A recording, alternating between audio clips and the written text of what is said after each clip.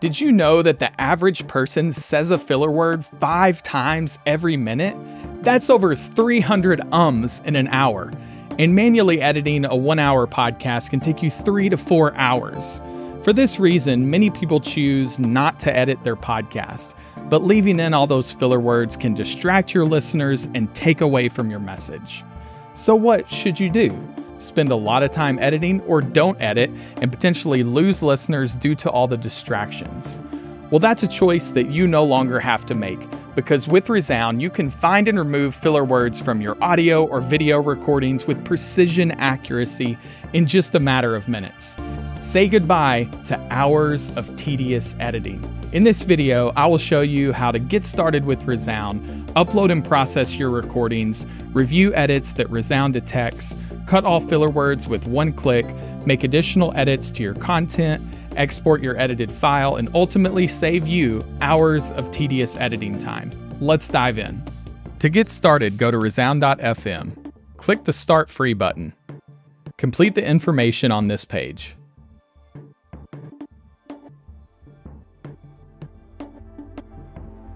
Verify your email.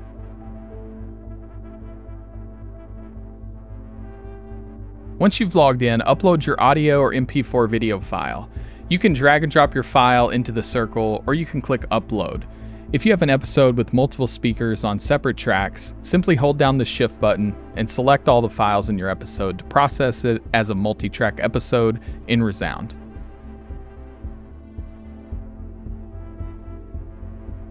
Once your file finishes uploading, click the Process Audio button and confirm that you'd like to process the file and use this amount of time.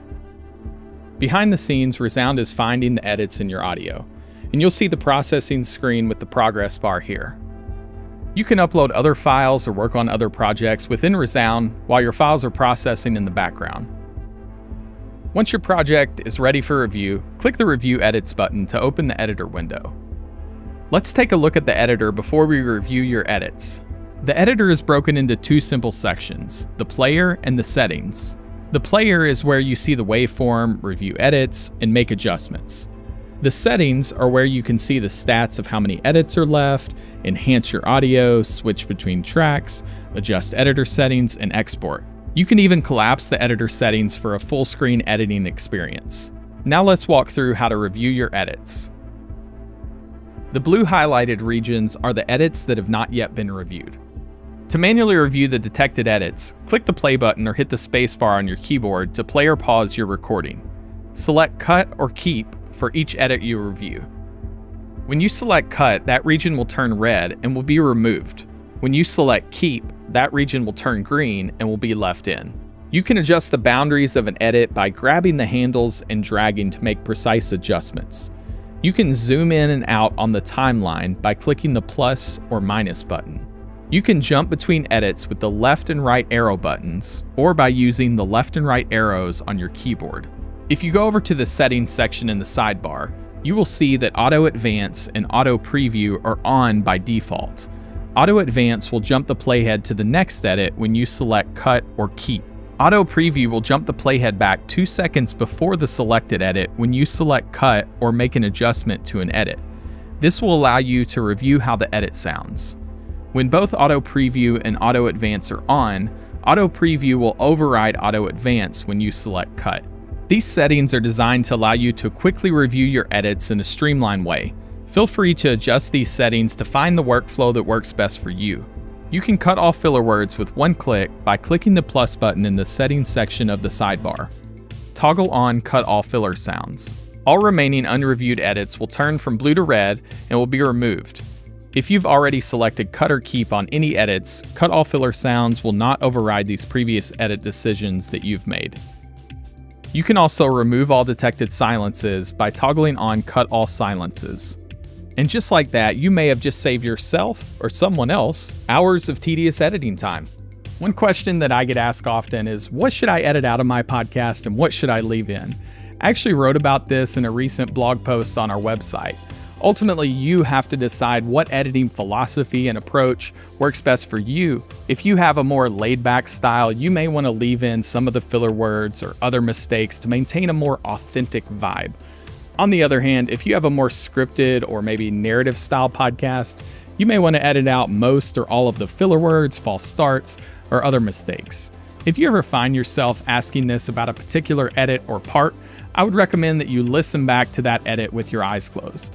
This will remove all the visual distractions. And if that edit is more noticeable or distracting, then simply leave that part in. Sometimes with editing, less is more. If there are any additional parts that you'd like to edit out, you can make additional edits by right-clicking anywhere in the timeline. An edit will be inserted at the location you clicked. You can extend or shorten this edit by grabbing the handles and dragging to adjust the boundaries. You can select that edit and click delete to remove. If you ever lose your spot and can't find the next edit that you need to review, just click remaining in the stats section and you'll be jumped to the next unreviewed edit. You can enhance the sound of your episode by toggling on the enhance icon. This will improve the overall sound quality of your recording, reduce background noise, and master your audio to streaming broadcast standards. It's sort of like having a professional audio engineer with the click of a button. Once you're pleased with your episode and ready to export your edited file, simply click the plus sign in the export section of the sidebar. Select your preferred file format and click Export Audio. Your export is in progress, and you can see the status of your export. If you ever need to make any changes to your episode, you can make those changes and export the latest version. Resound will auto-save the latest version of your project, so feel free to make changes until you're pleased with the results. Your download will start automatically, or depending on your browser settings, you can select where you would like to download your audio file. So there you have it. That's how you can find and remove filler words from your audio or video recordings using Resound. Before you go, I want to leave you with one piece of advice. Always remember the 80-20 rule. 80% done is always better than perfect. So focus on getting your content out rather than trying to make it perfect. And I guarantee you that with Resound, it will get you over the 80% mark. So don't waste your valuable time with tedious editing. Thanks for watching. Go to resound.fm to automate the tedious editing of your next episode today. We look forward to hearing your feedback and what you do with all that time you save by using Resound.